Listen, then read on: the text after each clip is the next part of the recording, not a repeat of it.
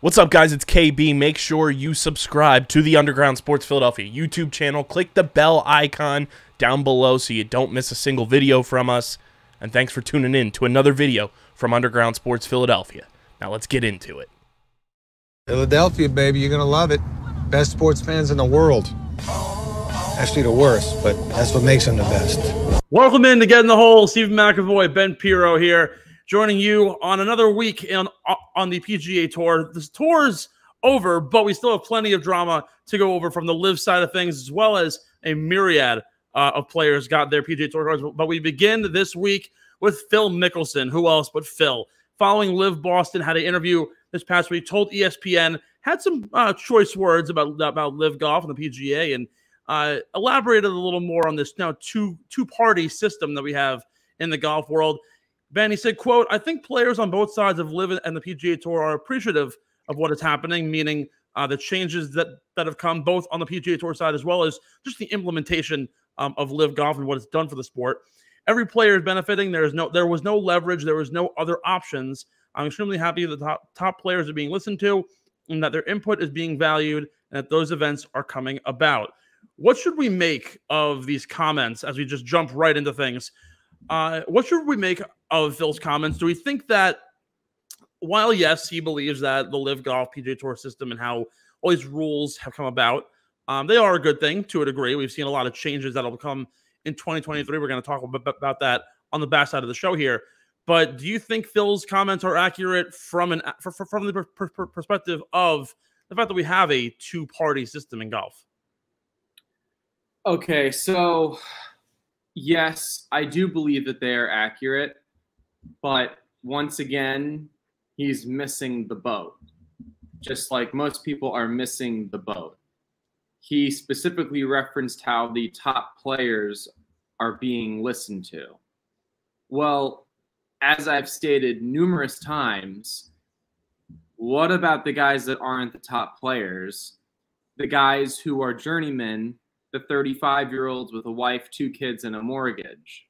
Why aren't we listening to them as well? It's just to the point now. Look, I was never a Phil fan. I never have been.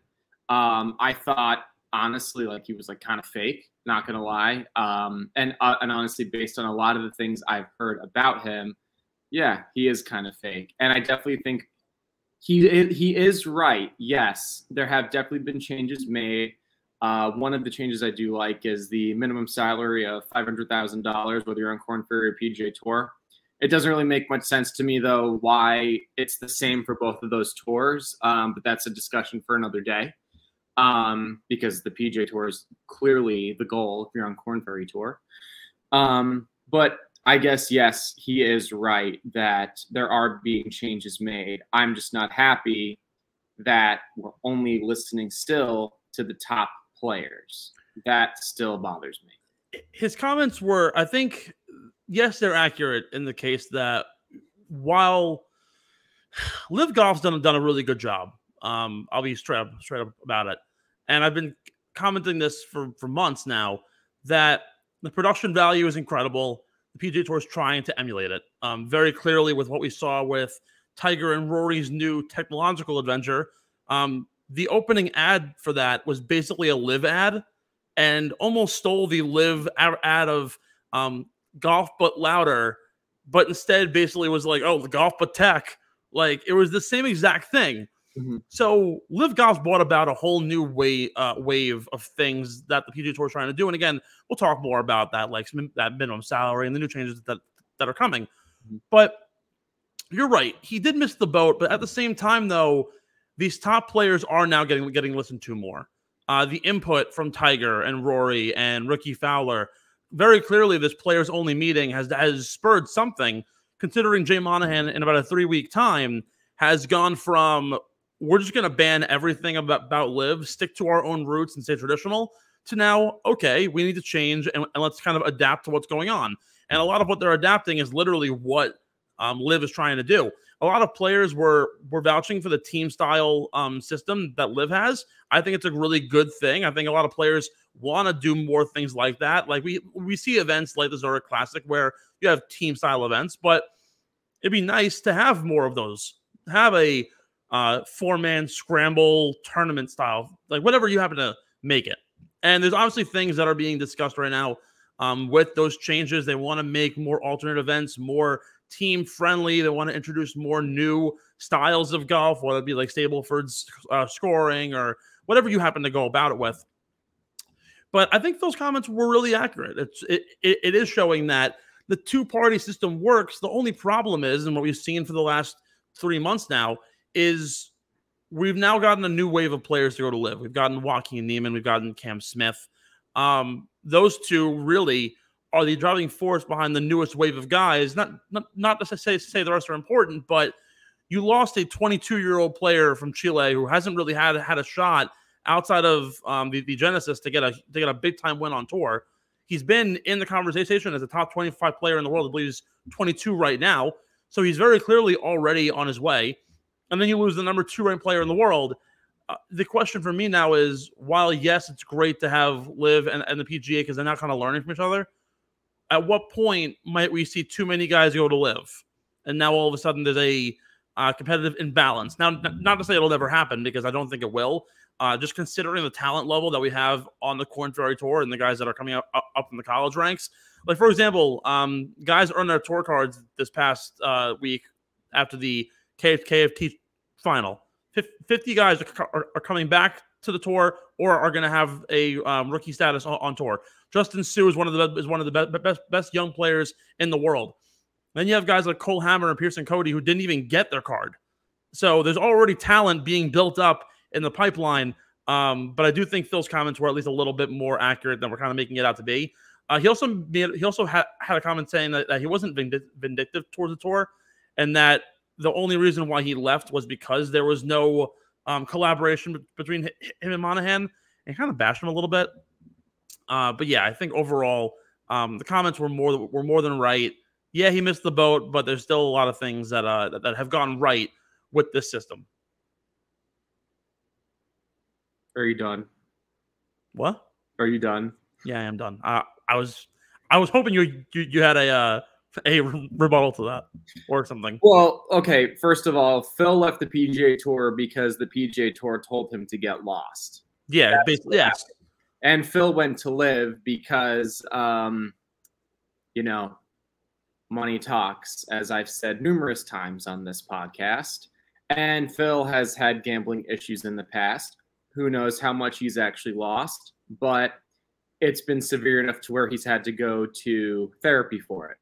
So that's why he ended up going to LIV. That's the first thing. The second thing, there will never be a competitive imbalance ever between LIV and the PGA Tour. The PGA Tour always have stronger competition. Of course. And the reason for that is because Greg Norman said on Fox to Tucker Carlson, I watched his interview, how he's quote unquote said,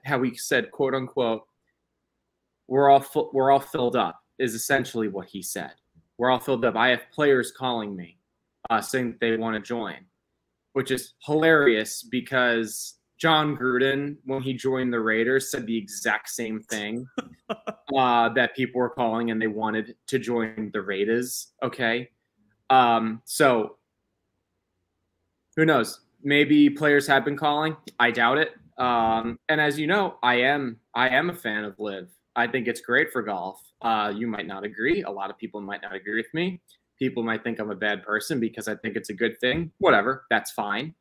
But at the end of the day, these players are now signed to contracts. And I'm not sure how long the contracts are, but I'm assuming they're for multiple years.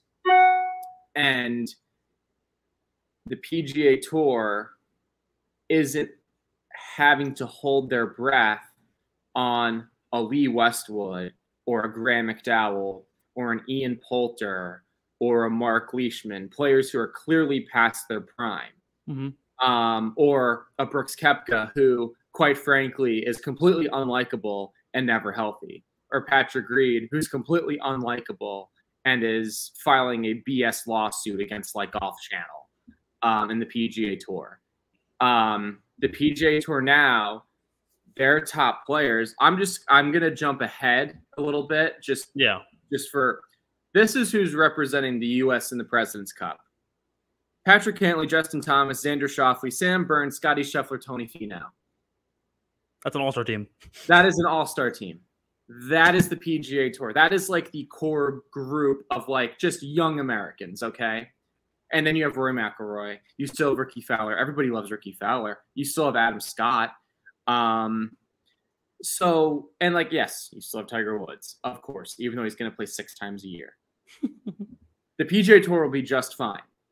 The level of golf will be better than the LIV Tour because the players are younger and they're better. Yes, they just lost the number 2 ranked player in the world. So what? They still have Rory McIlroy. They still have all of these other young Americans.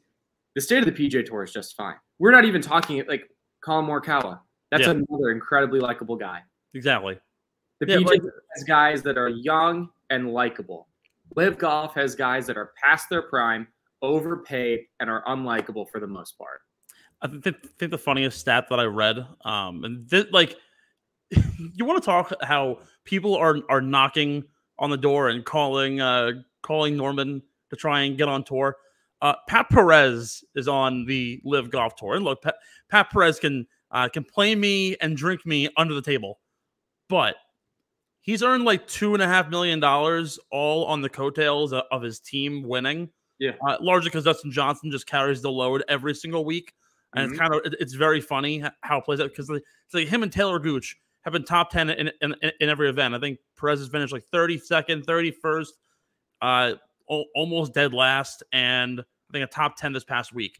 There has to be players that are better than Pat Perez trying to call to come on the LIV Golf Tour. There has to be someone better than an aging Lee Westwood and Ian Poulter to want to come and play for LIV. I can't even fathom that there are guys, or like the 17-year-old Thai kid. Can't even tell you what his name is. Who's on the LIV Tour. You're telling me a 17-year-old going to get a spot over, let's just say, someone in the top 50, a random player at your choosing between 30 and 50 who wants to get involved.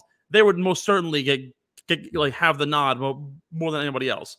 But overall, we have to transition here. But at the same time, it's like you got to think about where Greg Norman's coming from, and it's like it's complete BS that he claims that everyone is trying to get there. Granted, look, the talent pool is great. You put Dustin Johnson, Joaquin Niemann, and Cameron Smith in a 3-man scramble against some 3 Americans. I mean, or just PGA players like Scheffler, Morikawa, and JT. It'd be pretty even.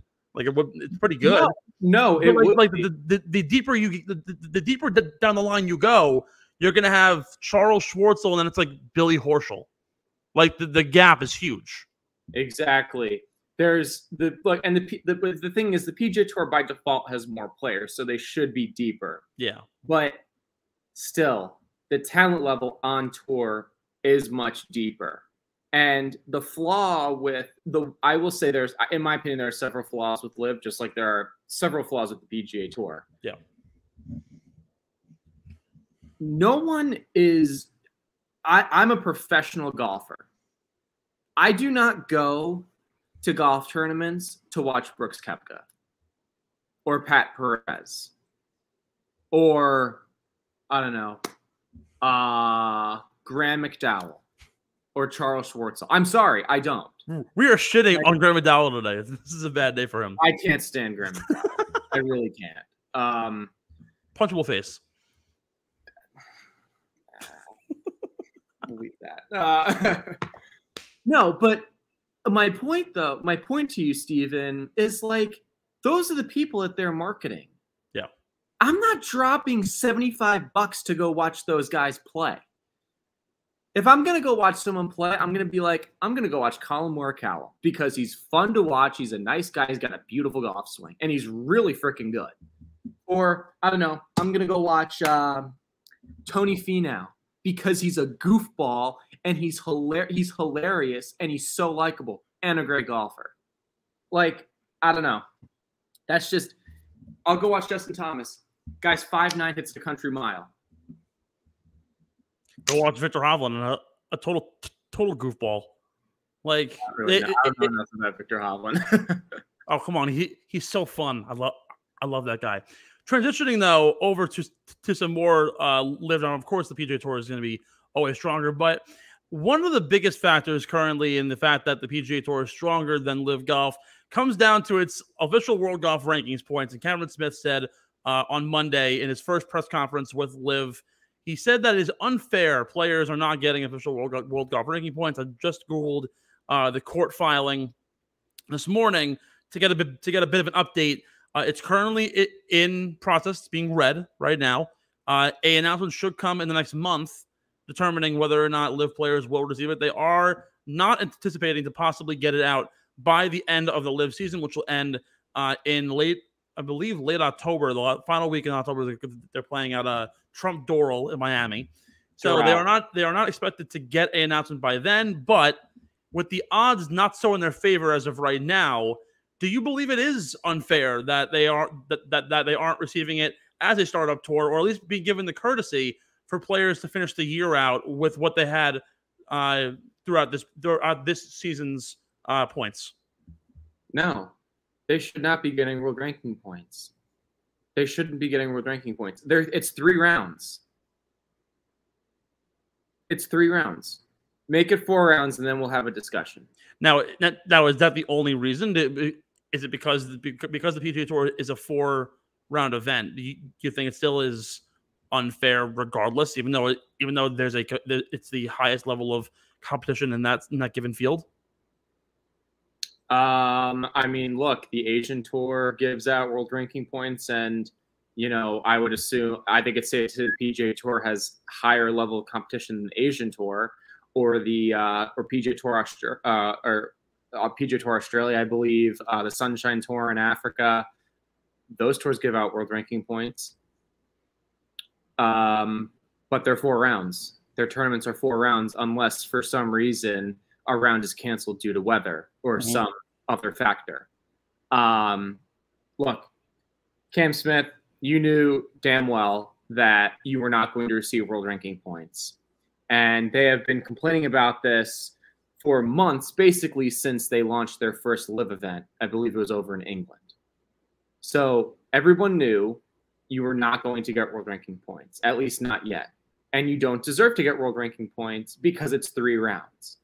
Unless they can figure out a way to fairly structure the point system to account for the difference in number of rounds played, I would be good with that. I don't know how they would, but as far as I'm concerned, if it's not 4 rounds, it's not worthy of world ranking points. Sorry, it's not, because it's so hard to play 4 great rounds of golf in a row. It's hard enough to play 3. It's incredibly hard to play 4 great rounds in a row. I found this really interesting. I'm currently reading the criteria it takes to join the OWGR. It requires that a tour provides a pathway for its players onto the full member tour that is proposing the application. So, LIV Golf did announce that they're trying to utilize the Asian Golf Tour as well as a possible startup tour in 2024 to create a pathway up towards LIV. So as of right now, they don't meet that box. Some other boxes that I actually found interesting, aside from the 4-round requirement, your tour must operate at least 10 events per year. They have 8 this year, so they don't get it anyways. Must have a minimum purse of $50K. No, obviously, they're going to clear the bar well on that one. Average field size of 75 players. Obviously, they're only at 48. Yeah. Let's see where else we are. There are some where they kind of fit into the gray area, but I find it really interesting that they allegedly claim that they have enough to find their way, but they don't. There's also a requirement that they require. Hold on, wait, what did it say here? You must have an average strength of field around 100 in order to qualify for official World Golf Ranking points. Allegedly, because of the 48-man field, their numbers are actually inflated. So LIV Golf projected their strength of field to be equal to what the PGA Tour had at the U.S. Open in their event at Bedminster, which is like an 830, which is like insane, which is totally false. That's ridiculous. In comparison, the Punta Cana, the Corrales Punta Cana Championship had a strength of field of 26. That's an alternate event on the PGA Tour with 140 players, largely comprised of KFT players, and I believe the highest ranked player at the time was Patrick Reed, I think, which was like 50th. So you need a lot to have a strength of field over 100. You can't just have that with Bryson, DJ, Brooks, Cam Smith, and Joaquin Niemann. You have to have guys who, like Henry Jacques Duplay, be better than what he actually already is. So very clearly they aren't going to be able to hit the mark here. I just find it really interesting that Cameron Smith is complaining about this. Meanwhile, he's been a part of the one tour that's given him more than his career could have ever wanted. I also think the Cameron Smith move is really like bizarre. Smith and Niemann have so much going for them on the PGA Tour that like we haven't even talked about why they even left, but why they would leave doesn't really make sense to me outside of the money they earned. At the same time, though, like Cameron Smith had the opportunity to earn $36 million this year had he won the tour final. He won the Players. He won the British Open. He won the two of the 5 biggest events of the year. He finished top 5 in all of the elevated events that we're going to talk about on the new revamped PGA Tour next year. Like, why would you leave? Joaquin Niemann was in the same boat. I find that bizarre. Well, I mean, I think it's safe to say it's been a bizarre season in general. Yeah.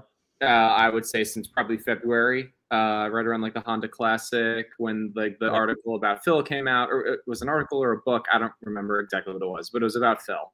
Yeah. It's just a big money thing.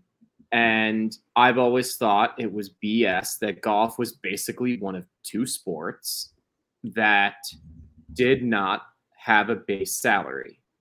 And statistically, golf is the 3rd most expensive sport to play. Yet there wasn't a base salary. It doesn't make any sense at all. Absolutely. So look, I know he was in line to win a lot of money if he had won the FedEx Cup and everything. I get that he has made a lot of money in his career, but you never know when there's going to be an injury. There could be an accident, a tragedy, something like that. And financially, you want to be as secure as possible. And so I don't fault anybody for going to LIV because the opportunity to make so much money is so great. But I think that other than just the money, I would say it's free travel because they have their own jet. They pay the caddies. That's a huge deal. Like, if you miss the cut, you still have to pay your caddy. Yeah. And actually, the caddies make, what was it, $660,000 a year just on LIV, just for the year. Like, that's incredible. Okay, like PGA Tour caddies would kill for that. So there are so many other factors, and LIV also covers the caddy fee. So there are so many other factors that go into it. Yes, of course, like they're going to make even more money now. But it's also like, if I ever get hurt, if I go into a serious slump, like a David Duval slump or something, or like an Anthony Kim situation where it's like I get hurt and now I can never play golf again, like they can just literally be like, well, you know what? I basically took like $125 million. That's not going away anytime soon. Yeah. Fine. So that's my opinion. And like in Cam Smith's case, if Hideki Matsuyama turned down what was allegedly a $300 to $400 million offer, I can only imagine what Cameron Smith got.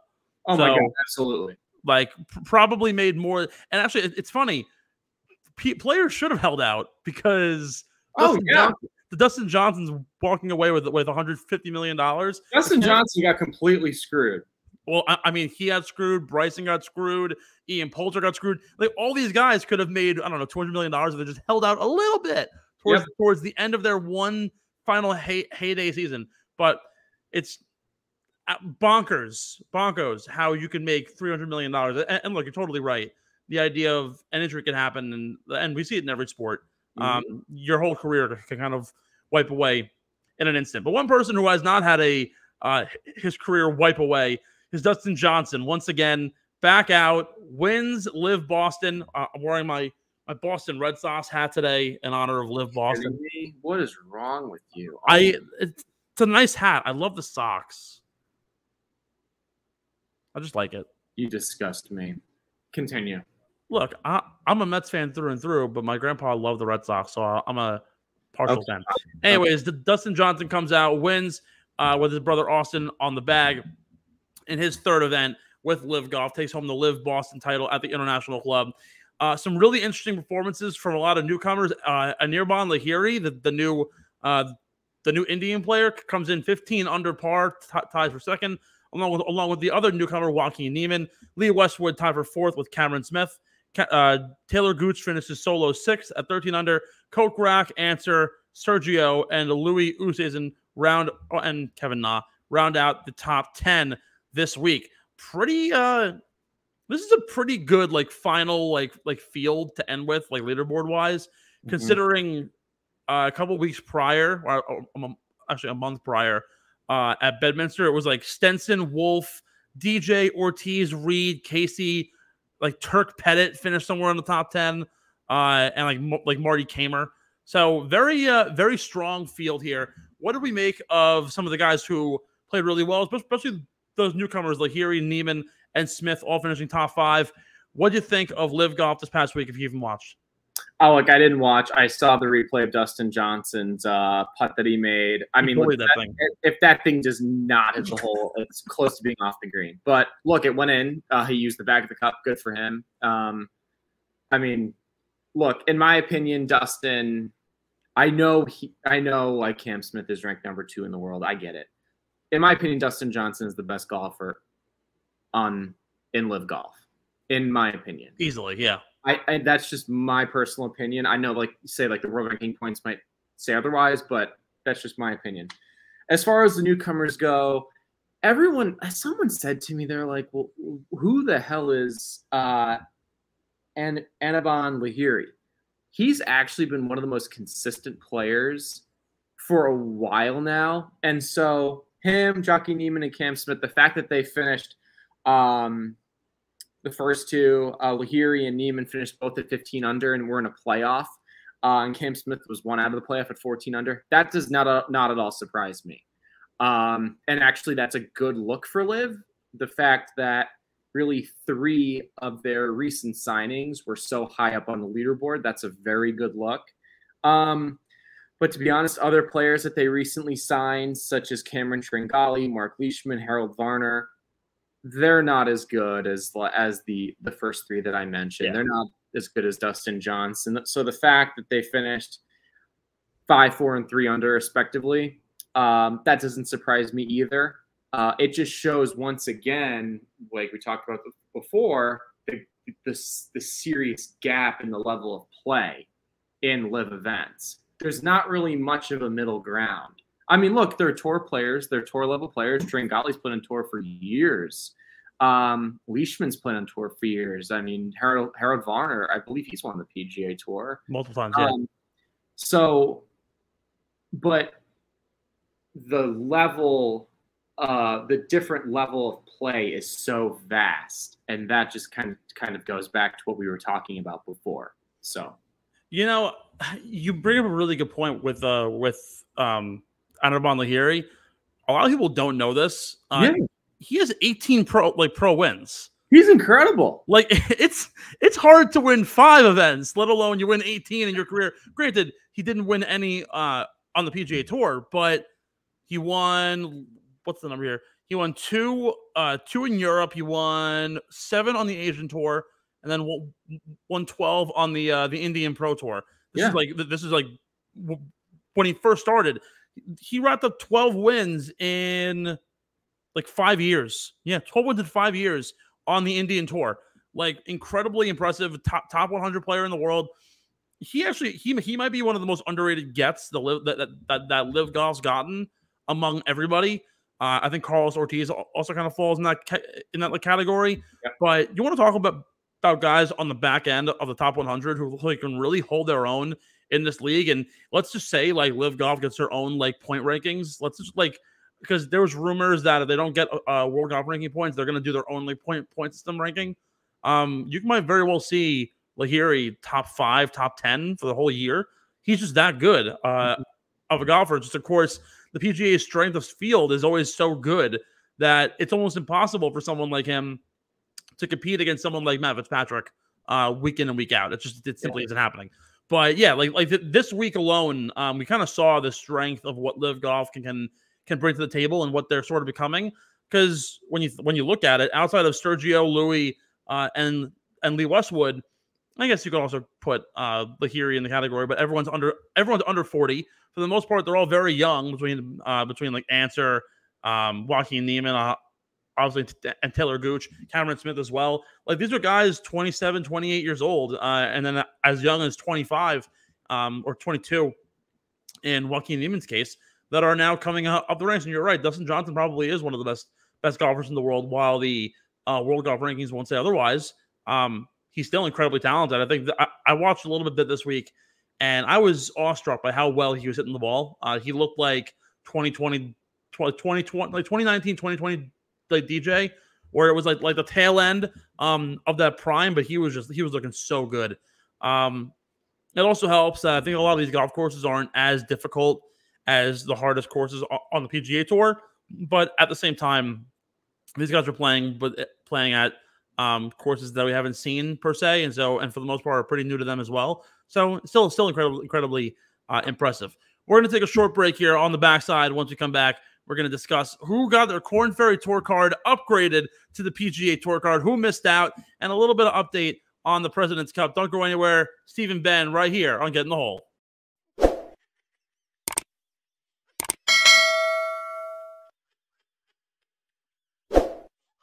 Welcome back in. It's Get in the Hole. Steve and Ben here. Ben, you cannot take your shirt off despite the text that you just sent me. Are you sure? I think it would be really good for viewership. I mean, if you want to. I was totally kidding. All right, great. Just missed this before we got the break. Literally saw the update as we were coming in. 20 players confirmed on the LIV Tour to be playing next week at the BMW PGA Championship in England. They were asked by the heads of the event to not wear LIV logos. In their contracts with LIV, they are required to wear LIV logos somewhere on their uniform, as many as they want. Obviously, Patrick Reed wears it like it's going out of style. What do you think is going to come down here with a lot of these guys being asked politely to not play? Martin Kamer came out and said, I'm not going to play because I don't want to make things awkward between some of my friends. Do you think we might have a little bit of some rude play this upcoming week at the BMW PGA Champ? I mean, I certainly hope not. I think it's ridiculous that they can't wear. LIV is LIV is a sponsor. That's what it is. Yeah. That's like saying to, I don't know. That's like saying to Tom Brady, you cannot wear a uniform. The uniform that you wear on Sunday cannot have the NFL logo on it. Like, I don't know. I just think it's like they should be allowed to wear. They should be allowed to wear the LIV Golf logo wherever they want. Because it is a sponsor. That being said, I wouldn't be surprised if there was kind of like foul play or a little bit of like, not gamesmanship, but like chirping or, you know, BSing back and forth. I wouldn't be surprised. I hope it doesn't come to that because these guys are all adults. And let's carry ourselves like adults. Let's not be brats. I mean, I think, you know, it's funny that like Rory McIlroy is like all of a sudden becoming a trash talker now. I think it's so cute. I think it is, because I would just shut him up if it came down to it. Yeah. I mean, come on. Like, I've heard him trash talk. He sounds like a fool. People that do sound like fools. Just now, like, hold 1 second. Just like how Scotty Scheffler stepping in Cam Smith's line looked like a fool. Yeah. So let's keep it classy. Let's be professional. There's no room for there's no room for that. I don't think we're gonna have some bad poor gamesmanship. We might, but what happened? I want to say it might have been at the Open. I could be wrong. There was some event in Europe. The players on LIV who played were specifically put in their own groups and not put in the groups with actual European Tour or PGA Tour players. So if that happens, that's more of an FU on part of the sponsors of the event at BMW and at the actual owners of the event, which should kind of be hilarious, but also probably even more pathetic when you think about it. But found it really interesting. I think they absolutely should be able to wear their LIV patches wherever they want. Ben, PGA Tour cards have come out. Over 20 pros actually upwards of 50 will receive PGA Tour cards. We're here to talk about who's in and who's out of the race this year. Obviously, the Korn Ferry Tour Championship was this past week. Top 25 players will receive their tour cards, in addition to another 25 who had qualified based on other criteria through the Korn Ferry Tour this season. One of the biggest things that I should note with the 6 players who wound up going to LIV, they wound up losing their ranking on the PGA Tour. So the top 125 on the PGA Tour final rankings are fully exempt for the following year. If you have a win, you are exempt. It's the following 125 who become fully exempt for the season. Because of the guys who did leave, some guys like Danny Willett, who missed the top 125, will receive exemption because those names fell out. Therefore, he hops in. On the Korn Ferry Tour side, there were some guys who dropped out from the qualifying tour numbers and now jump in for Korn Ferry Tour. So 6 newcomers will be joining the field, will be joining the show this upcoming year, including Justin Sue, who won the KFT final, one of the top players in the country, former USC Trojan at 25 years old. He'll be coming in, but Ben, let's talk about who's in, who's out. Give me some names that we're going to be looking out for this upcoming PGA Tour season, and who are some guys who missed out on their opportunity and will have to fight their way back next year. Okay, so real quick, let me just pull it up. I did not feel like writing this down at all. Don't worry, I feel you. 50 new players. That's a lot. So I'm going to go off of the top 25 that made it during the regular season. Players that I'm personally familiar with around my age. Carl Yawn, Robbie Shelton, Justin Sue, as you mentioned, Ben Griffin, Ben Taylor. Those are some of the guys. Byung-Hun An, I believe he might have won the USAM or finished very high in the USAM one year. Eric Barnes, he actually plays out of a course down the road from me. He's a very strong player. Michael Kim, I believe he's actually played on the PGA Tour. Mm-hmm. Yeah, so those are just some guys to look out for. Look, it's really hard, and this is something I want to stress to anybody listening. It is incredibly hard to go from the PGA to go from Korn Ferry Tour to the PGA Tour and have success as a rookie. Okay, you're playing completely different golf courses you've never seen before. It's the best competition in the world. It is incredibly difficult.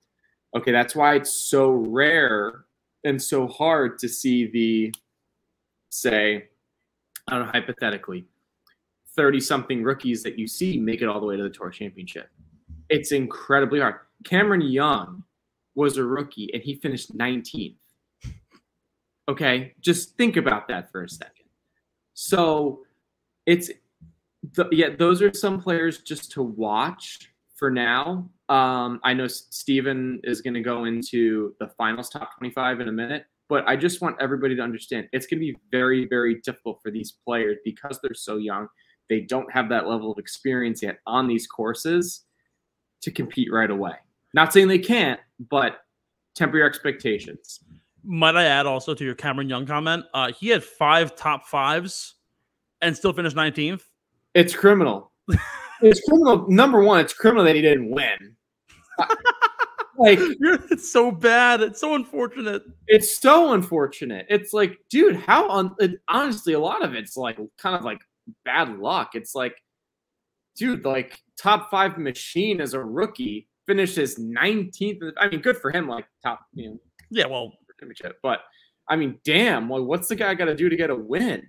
I think there's a disease going around with the guys who come out of Wake Forest. They just can't get that first win for at least the first year on tour. Like Will Zalatoris was like, where was this guy at for about a year and a half until he won at the FedEx St. Jude? His head was in the clouds with all the T2s that was all over the board. The Masters, the Open, the U.S. Open, the PGA Championship, the Players. Like, where did this kid go wrong? Well, he got shafted all these times. Well, and here's the thing: like, people forget Ricky Fowler is a household name. It took Ricky Fowler, and he played, I believe, it took him like 3 years. It took him like 3 years. I think he played his first full season in 2010. It took him till the 2012 Wells Fargo to win his first tour event. That's Ricky Fowler. Ricky Fowler was like can't miss guy, and he's amazing. Okay, I love Ricky Fowler. It took him like 2.5 years. I mean, that's crazy. Like, that's just how it works sometimes. That's just how it goes. Well, I mean, it took Rory McIlroy 3 years before turning pro to get his first win. Yeah, Rory turned pro in 2007 and didn't get his first one until I think the Quail Hollow in 2010 in May. Then after that, didn't have a win for a whole another year. Then it was the U.S. Open. Then a whole nother year passed. Then it was the Honda. Then a whole nother year passed. And then at that point, it was like the PGA, the BMW, and everything else. But like, success isn't immediate. And the fact that we've seen in a 2-year span, Scotty Scheffler go to #1 in the world. Will Zalatoris get his first win on tour.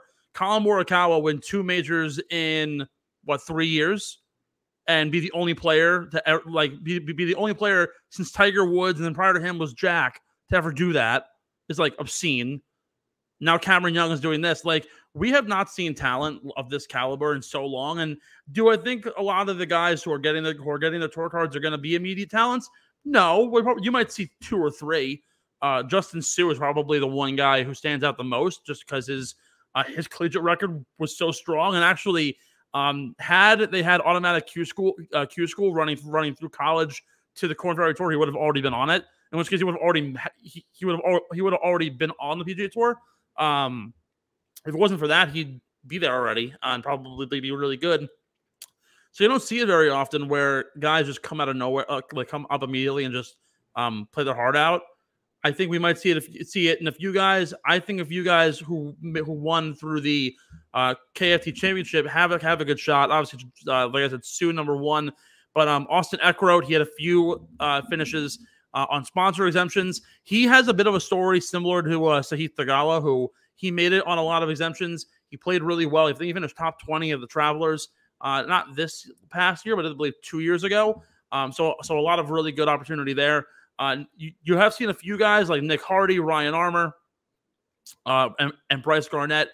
They've played previously on the PGA Tour and have had experience, whether as a sponsor exemption or actually did have a tour card in Ryan Armour's case. Joseph Bromwell's another guy there. Austin Cook. You have experience, though, specifically with Philip Knowles. Do you want to go a little bit into detail on him? Yeah, so Philip Knowles, he played for University of North Florida, I believe, and we actually ended up playing a lot of junior tournaments against each other. I never got to play with him. I was never nearly as good as him, not even close. But there was a specific event. It was a Florida Junior Tour event at, it was Palm Air in Sarasota.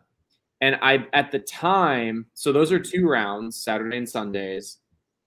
He broke the 36-hole scoring record. I think he shot like 14 under over a span of 2 rounds, something crazy like that. So he's really good, and he's clearly had a very fast rise now to the PGA Tour. So I mean, you could. There are certain players that you're just like, oh yeah, he's going to be on tour. Like, that's like a guy I'm like, that guy's got like he's got a serious chance. So I'm not at all surprised. So two other guys also who I find really interesting. Sam Stevens, he actually tied the course record at the KFTT Championship. Shot a third round 62 to get all the way down there, which is like incredible, even for a KFT like standard. He was absolutely awesome.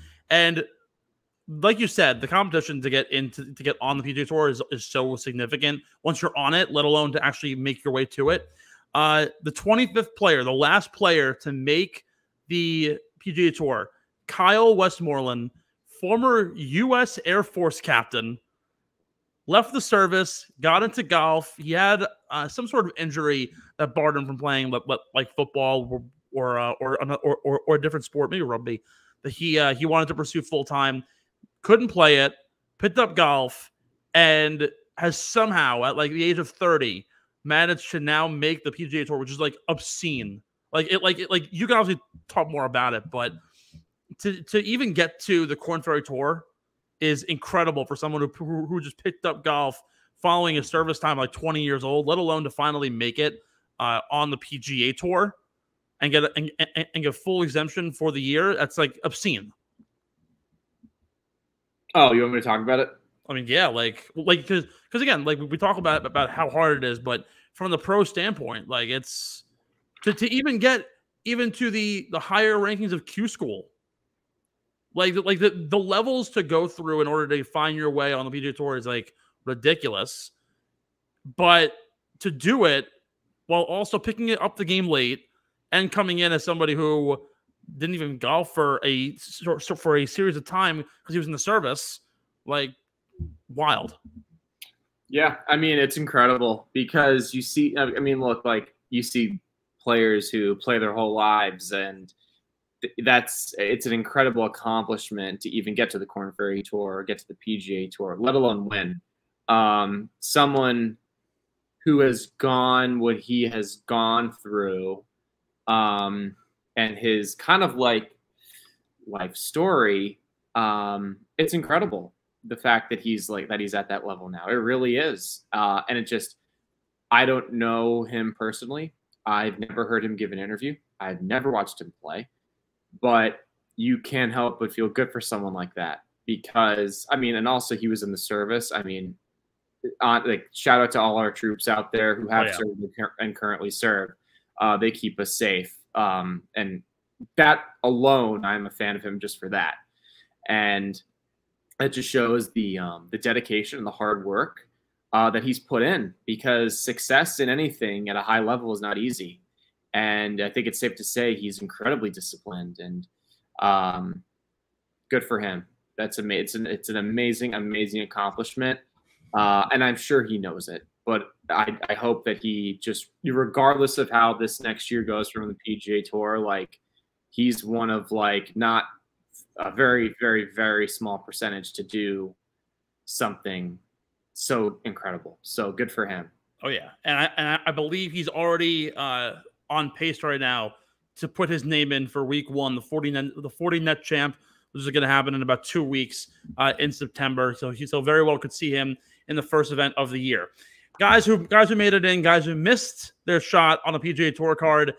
My favorite golfer, Grayson Murray, missed his shot at a PGA Tour card. He can go fuck himself. I fucking hate that guy so much. Despise that man. Will McGirt. Wait. What's your beef? Why don't you like him? I'm so. Oh, you never heard this? No. What happened? Oh, Benny boy. He tweeted you. Yeah. So wait, what? He did? Yeah. No way. Yeah. So the U.S. Open. at the U.S. Open, he started like 4 over, and Kevin Na started like 4 under. And I tweeted out first 4 holes, Kevin Na 4 under, Grayson Murray 4 over. This beef is literally not like it's happenstance. And he commented back after he had made the cut and Na missed the cut. He goes like he made some dumbass comment like, oh, like shouldn't speak too soon, buddy. And so I had like a string of cult supporters of Grayson Murray commenting at me like, oh, like you're an ass, screw you. And so I was like, all right, like I'm just gonna wait. And then he went on round 3 and 4, and he finished like second to last because he went like 11 over on Sunday. And he started like triple, double, triple, and broke and like flung his putter like into the water. And it was like, and it was a total show. And then I tweeted back out after he had blocked me. I was like, blocked you? Yeah, he blocked me. I actually, I tweeted this on the Get in the Hole Twitter. So actually, he blocked us. I want you to send me everything. Like, wait, so what exactly? Like, what? So what were you tweeting though? What were you saying about him and Kevin Na? I'm so confused. All right, hold on. Let me go. Let me go back and you have to give me like the whole scoop because you obviously pissed him off for something. Yeah. All right, hold on. So let me find this. All right, hold on. I'm going. Yeah, through 4 holes, Kevin Na 2 under, Grayson Murray 4 over. The rivalry isn't even close. At Grayson Murray's game is on Pluto. Wait, what rivalry though? What rivalry? Grayson Murray like gave shit, like talked shit to Kevin Na about like slow play and like blamed him for like him not playing well because of Kevin Na's slow play. And it's the same thing with like Bryson. And like it started this like big giant beef. And that week at the U.S. Open in the locker room at Brookline, they put Na and Murray's locker together. So like, I mean, alphabetically that makes sense. But go ahead. Yeah, but like there was drama there and like a whole thing. So basically, I commented about it, and I got destroyed on Twitter. Like comments like abode. I want you to screenshot those and send. I will. Yeah. And then so that happened. And oh god, just like a bunch of different tweets and like back and forth. He commented back at us. I gotta see if I can like find exactly like what he said because he blocked us, so I don't think I could see his comment, but I'm sure I could find it like somewhere. I bet I could find it. What? I bet I could find it. Right? Probably you could. Oh, hold on, wait here. Okay, is this it? Oh, all right. So yeah. So he tweeted at us. I can't see it. It literally says deleted because we're blocked. And then I commented back, please tell me you saw this yesterday after your round, screenshot it and use it as motivation. That would actually make my day. And he said, I don't need motivation from you, dumbass. And then basically this whole thing blew up. He wound up playing terrible. This was a video of him after he started triple, double, triple.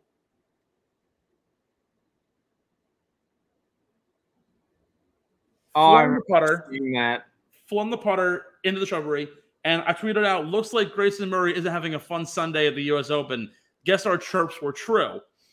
And then, oh yeah, here. Yeah, this is the tweet. Oh my god. How'd that work out, pal? And then I tweeted out this, where he was 10 over on the final day, and like played worse than some amateurs. And I tweeted out, it isn't about how you start, it's how you finish. And so that was the whole beef with us and Grayson Murray. So I hate him, and he lost his shot at a PGA Tour card, so he'll be fighting it out on the KFT this season. Some other guys who missed out on the, and again, we'll talk more about it like later off air. But Will McGirt missed out on his shot. BYU alumni Patrick Fishburne came oh so close. He just barely missed out. And a few other names. I believe Camilo Villegas also might have just missed it. I'd have to go back and look at that. But just some names to look out for that you will not be seeing on the PGA Tour this year unless they have a sponsorship exemption. Final break here. When we come back, we have some discussions on the new PGA Tour rules. Ben's going to give us a little deep dive into what he thinks about it. He texted me before the show and said this is going to be an absolute roast fest, so I'm very excited to see. It was the PIP that I'm roasting. Relax. Well, we'll see. We have a lot more on that. And also the awards season. Who's going to win some of the biggest awards in golf this year? Don't go anywhere. We will be right back here on Get in the Hole.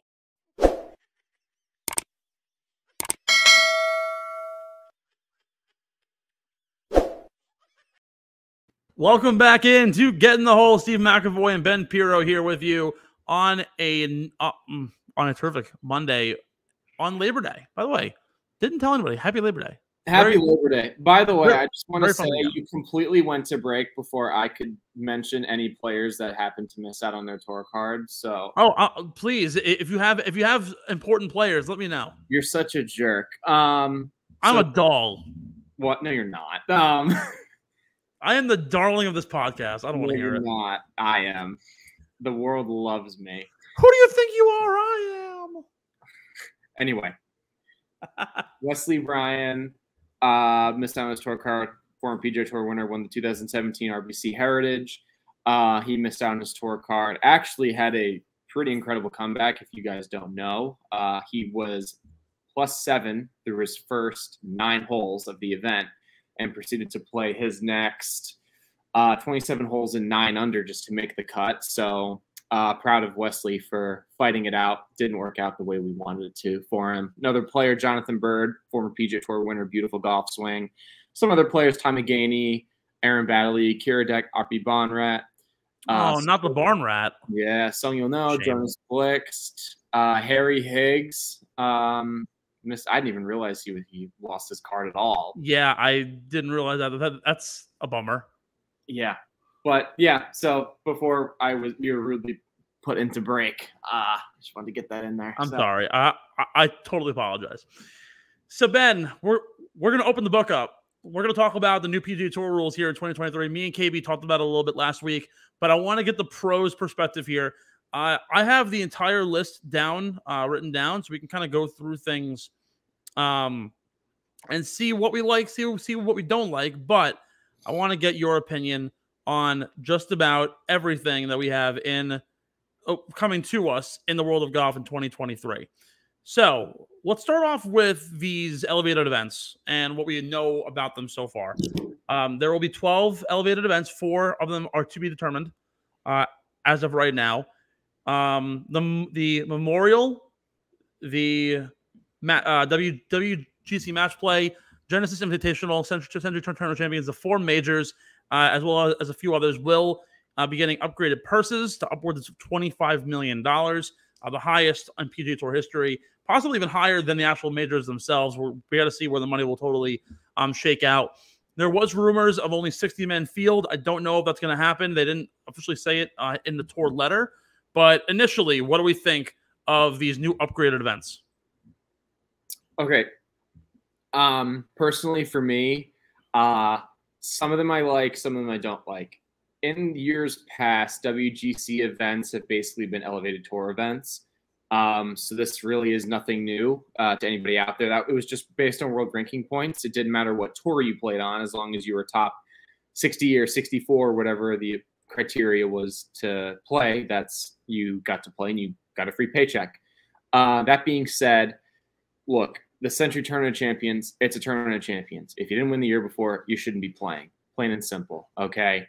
And then events like the Memorial and the Players, the Genesis Open in Los Angeles at what is the name of the course? Riviera. I mean, those 3 events, I just feel like they're ruining those events by making those, anybody can play all 4 rounds. I just think it's ridiculous. And supposedly they're going to limit the sizes of the fields. Those are some of the best events. And why would you limit those fields? 1 second, my Mac is about to die. Yeah, you're totally fine. They've also only announced that there's 4 others to be determined, and I'm a little nervous because as of right now, again, it's the Memorial, the Genesis, Bay Hill is going to get an upgrade as well. So these are some big time events. The 4 that might also jump into the fold, and I don't know if it's going to happen quite yet.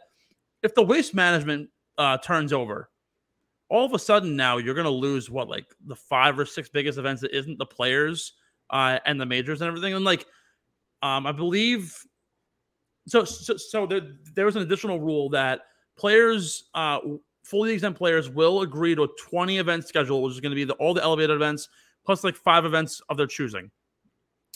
Yeah, it's all well and great, but you have to apply, be exempt to play in these events. And if you can't, you can't. So, yeah, maybe the top 125 will be eligible to play in, the Genesis. But, what's going to happen if you have a guy who's totally, out of left field? Like Max Homa was a top 100 player in the world, but going into when he won at Genesis wasn't he was a household name on Twitter, but not necessarily in the golf world. Didn't have a pro win yet, and yet managed to win there. So you see a lot of guys play really well in these big time events. It's again a matter of the poor stay poor and the rich get richer, where it's the top players that get elevated and whatnot. Joining us real fast, our good friend to the show, Kyle Bennett. I don't know what just happened to this this overlay. It's kind of went to absolute shit. There it is. Kyle Bennett joining us. What up, boys? Heard Grayson Murray got the boot. Wants to give a comment. I had to chime in. This is an emergency press conference. My CEO's on the line. My only words to one Grayson Murray, as we are his least favorite podcast. Rip Bozo. What an absolute loser. What a schmuck. He deserves it. And now he's just, he's the worst, and he's no better than us now. No tour card. Bye-bye. Okay, so when I'm on tour, I'm still going to be doing this as long as you let me. And we're always going to have the Get in the Hole logo stitched into my bag. Yes. And I hope you know yes, that it's going to be incredibly awkward if I ever end up playing with him. I mean, I think it'd be hilarious. Because hilarious for you. Of course. It's the new Brooks versus Bryson. It's Ben versus Grayson. Well, actually, it'd be even more funny if like once Ben like starts out like in Q school, and let's just say like Grayson Murray just like falls off a cliff, right? And he finds himself off the Corn Ferry Tour, and it's like battling back, goes from the literal beginnings, and then he's playing with Ben, and watches Ben elevate, and he just keeps on falling. That would be that will just prove how mentally inept he is. Would actually make my life. Where we live so rent free in his head. We're building hotels.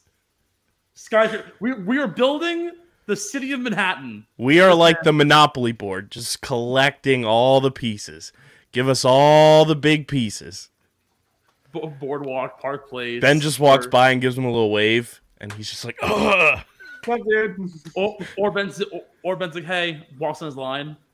Not like that. I know Ben's a lot more polite than that, but that knowing Grayson Murray, that would like get his grinds going. Ben just says, hey, big head, and then he just turns into the Jimmy Butler from the Bubble meme, and he just leans over his bag like, oh, God. Not these guys again. KB, unfortunately, we kind of have to push you out. Totally fine. We're like going very over on the show. We've been considering it took me 10 minutes to explain the Grayson Murray beef to Ben. That's incredible. Literally went back in the archives to find the old tweets. It's so funny. Hey, I know there's no picks this week, but shout out to Kenwood, the new merch. It's incredible. Go get that stuff. Go cop that stuff. What's the that promo code? That's for our use only. So. Oh, damn. Really? Sorry to the peoples, but it's just for the content people only. But go get the rope hats. Go get the It's a Bad Day to Be a Kenny shirts because they're gonna go quick. I will say this: like, while that code is for us, you could go to the Underground Sports Philadelphia website and apply to work for us, and then you can get that code. Go. So just think of it that way. By the way, go. KB, while we're here, because we could talk about it like later towards the back end. How about this YouTube channel? Baby. Great stuff. How we're doing. Great stuff. Unreal growth in the month of August. Getting the whole big part of that, obviously.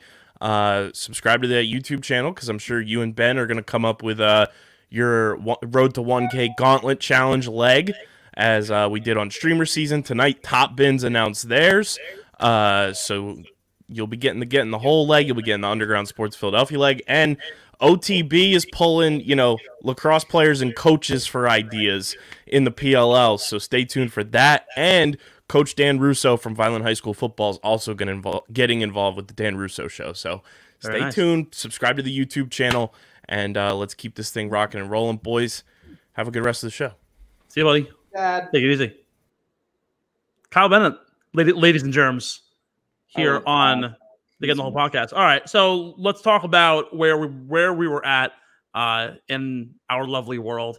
So PGA Tour rules. We have the elevated events. Something that I think is very interesting now is the now minimum salary that we're going to introduce onto the Korn Ferry Tour and PGA Tour. $500,000 players will receive if they do not earn that during the season.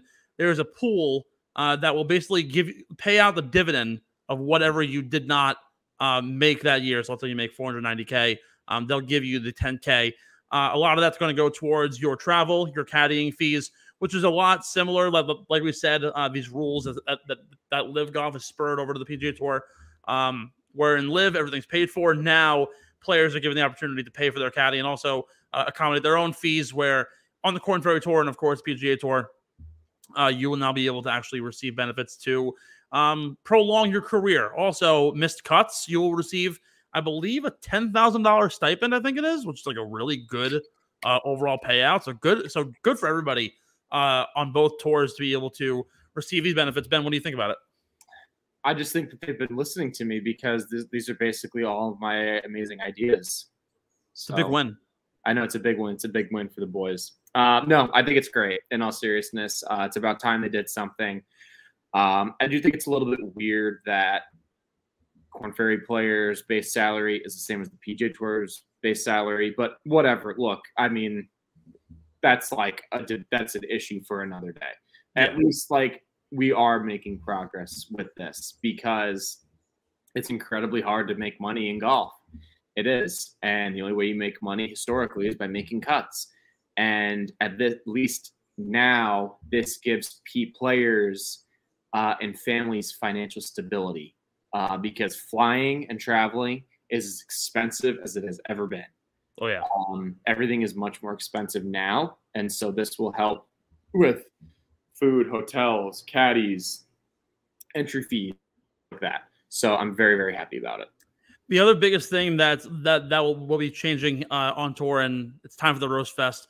The new PIP has been released. We're going to be getting rid of the social media metric, expanding from 10 players to 20 players, and boosting that purse from 50 million to 100 million. What don't you like about it? Well, they took out the social media aspect. That's what I hate about it. And they have these metrics that they use, which I don't believe the actual numerical numbers are given to the public. So, in my opinion, Tiger Woods is going to win again, and Rory McIlroy is going to finish second again.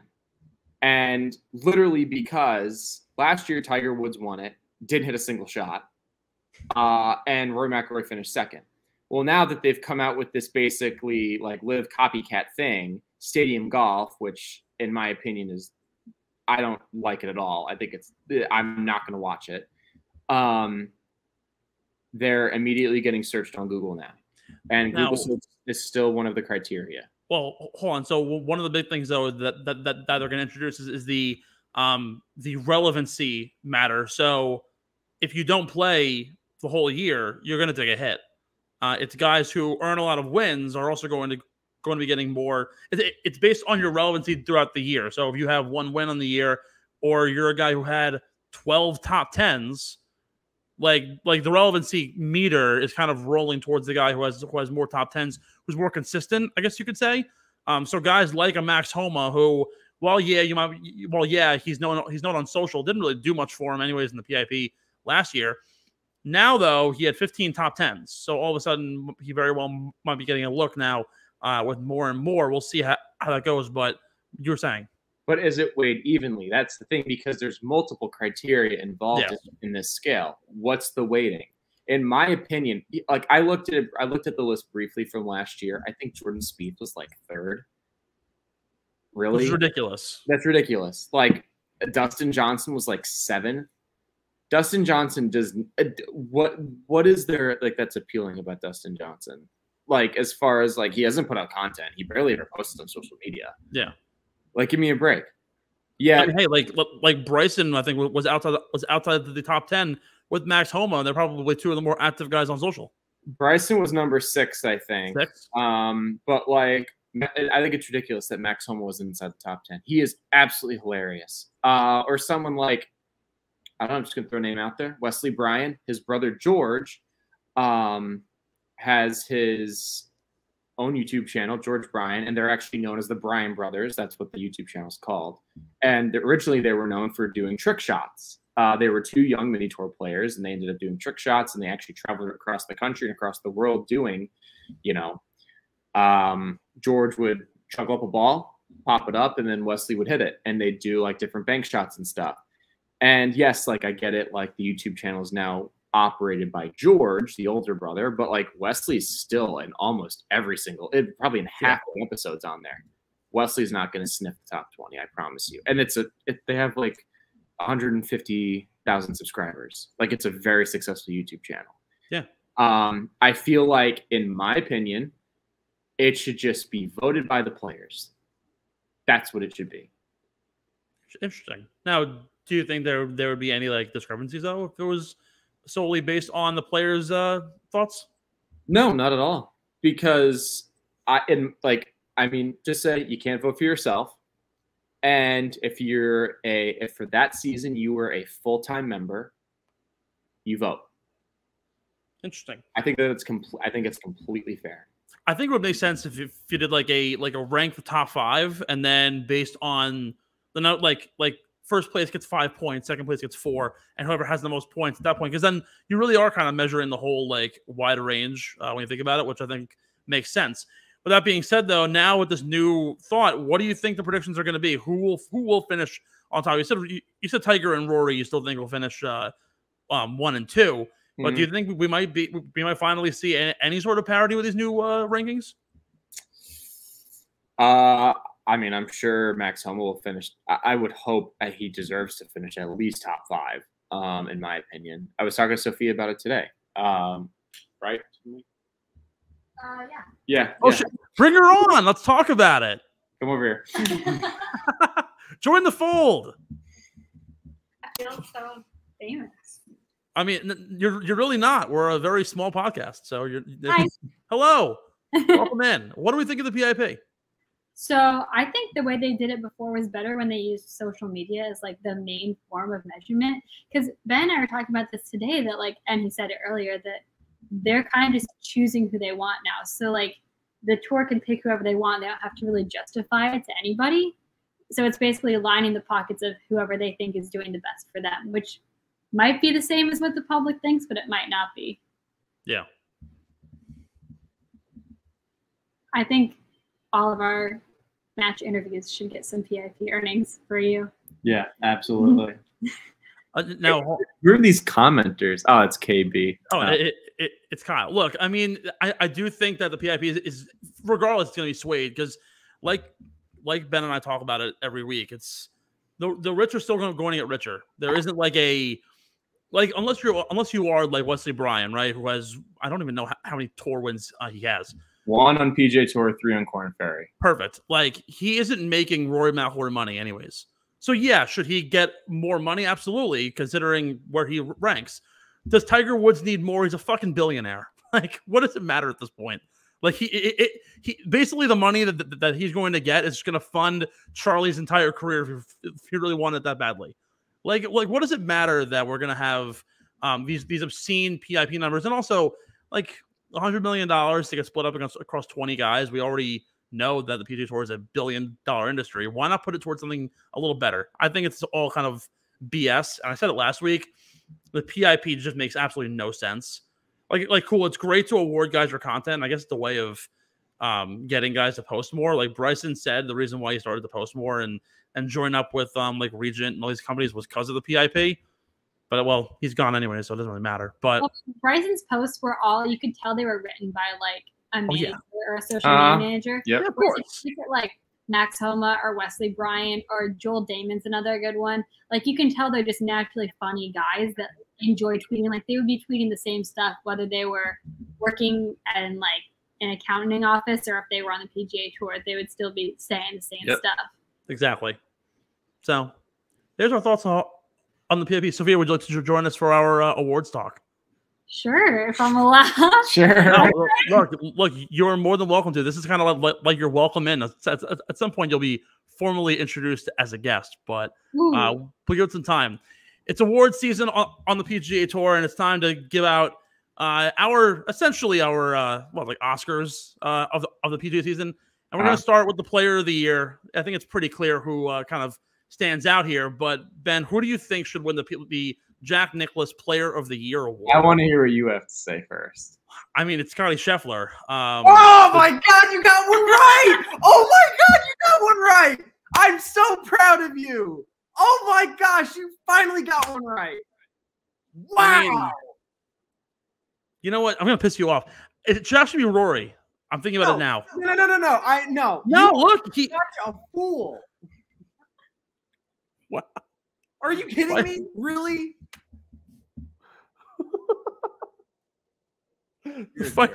The fighting words. Oh my God. No, I mean, could you not give it to Scotty at this point? The first 4 months of the season was just absolutely epic. Nothing probably since Tiger Woods has ever compared to that. I mean, the only way Rory takes it is if, of course, he won the tour final. He has 2 other wins on the year. One of them happened back in November at Summit, where the field wasn't even that strong to begin with. The wins in general and just what he's been able to do the whole year and the consistent top tens, I think, makes Scotty Scheffler an easy winner. But I can easily see Rory getting consideration, considering he was the only player to finish top 10 in every major, finished top 10 at the Players, won the Tour final, finished top 10 at the BMW. Like the numbers here kind of make sense. But yeah, it should be Scotty. I think I kind of know your answer here. Yeah, it's Scotty. I'm so happy you finally got one right. Oh my gosh, this just made my day. I don't know. I think Rory deserves it. He deserves a shot. Dude, He didn't win a major though. But he won the biggest event of the year, arguably. Who That's not the cares? biggest event of the year.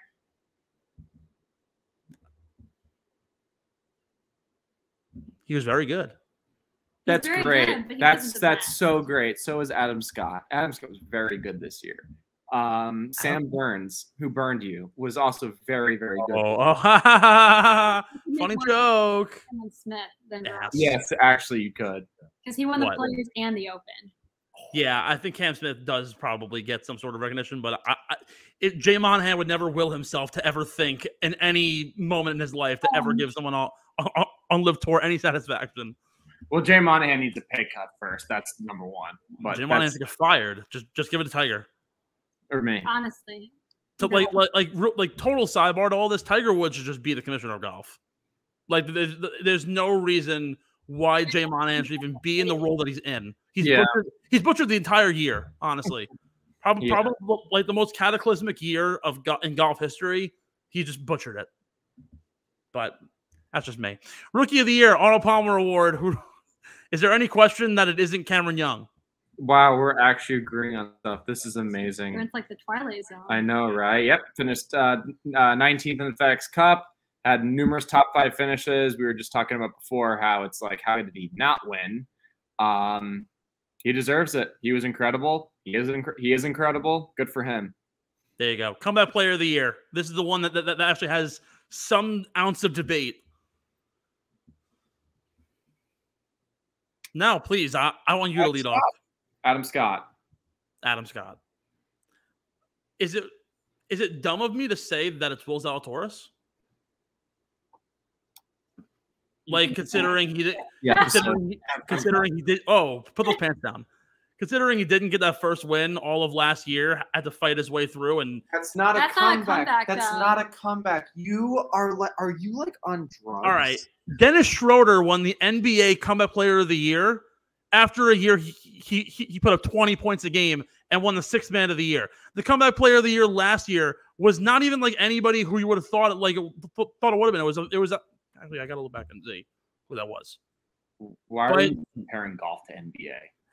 The Comeback Player of the Year is never actually a true comeback, unless really, honestly, it should be Tiger Woods. Adam Scott truly is a If we're really talking about Comeback Player of the Year, it's Tiger Woods. He played golf with what was almost 2 amputated legs.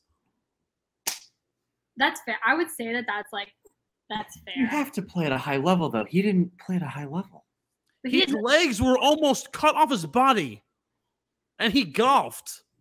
He walked 4 rounds at Augusta National. He did make the cut at Augusta. I would say that's a comeback, but in a different way. That's like more of a moral victory. That's than a like moral sports victory. That's a moral victory more than it is a physical victory. Also, Kyle's commented, Zalatoris is more qualified for most improved, not comeback. All right, so I agree with that. See, Most improved players will Zalatoris easily.